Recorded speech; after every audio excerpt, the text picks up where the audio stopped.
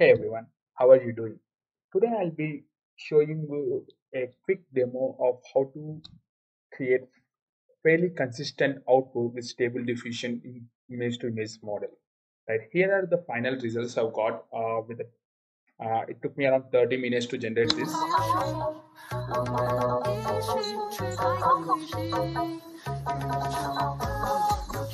As you can see, this is fairly consistent and this is something I have done a while back, but you can also see this is like really good as well.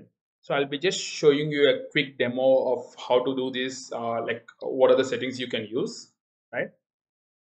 So open your Stable Diffusion Webui and then open your image to image tab, right? And you can choose any video you want. So let me just show you the video I chose. I'll be working on the same video in which I've shown just before. So this is the video I've chosen, right? You just have to convert it into a bunch of frames, and I've already done that, but let me just show you the code for that as well, right? So it's fairly simple. So you just have to go to the folder in which the video is present, and you can use ffmpeg for converting the video. I'll be sharing the code for you. I'll be sharing this command. You just have to install ffmpeg. It is fairly simple, right? And then after you convert it into a bunch of images, you just have to choose any of the image, right?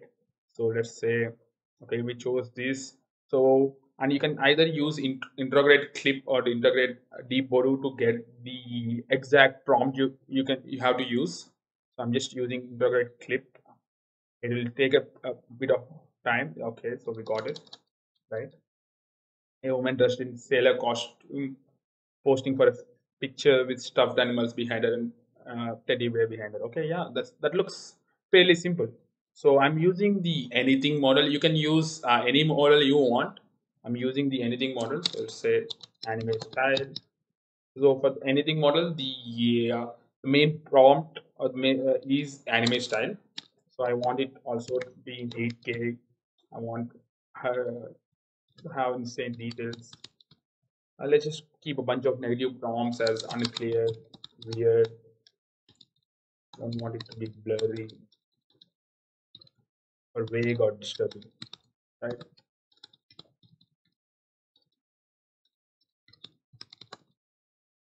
Okay, just choose, let's just resize it to 896. Okay, 512 896. So the with the usual image to image translation, you don't uh, exactly get consistent results. So if you go into the script tab, you get an image to image alternative test. You can use this. This will give you fairly consistent results, but you should mind that it will take a bit of time to process rather than with the usual image to image.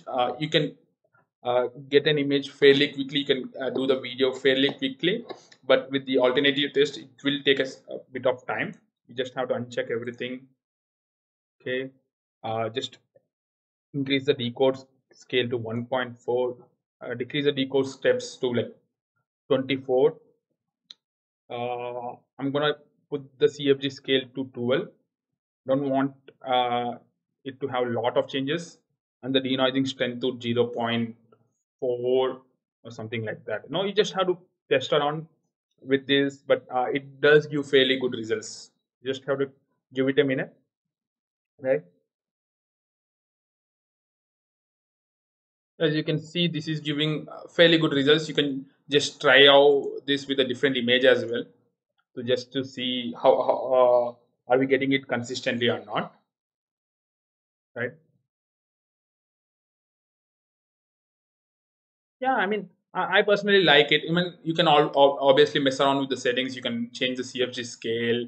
You can increase it and see how it performs. You can decrease it and make it really closer to the original image as well. You can see this is giving more of an more anime output, or you can decrease it and see like how it performs. Let's go with 7. You can also increase the sampling steps as well.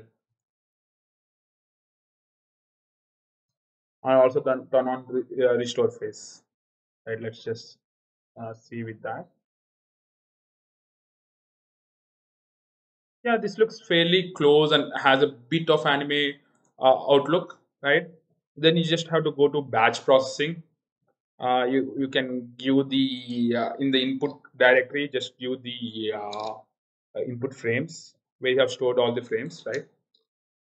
The output, you can just create another folder, and I'll also be giving you the code to stitch it back altogether. So yeah, you just give it a minute and it will start processing. This is fairly simple. I know I try to keep my tutorial short, just messing around with the settings and seeing what works best. Do let me know if you have any more queries, and yeah, have a great day. Thank you.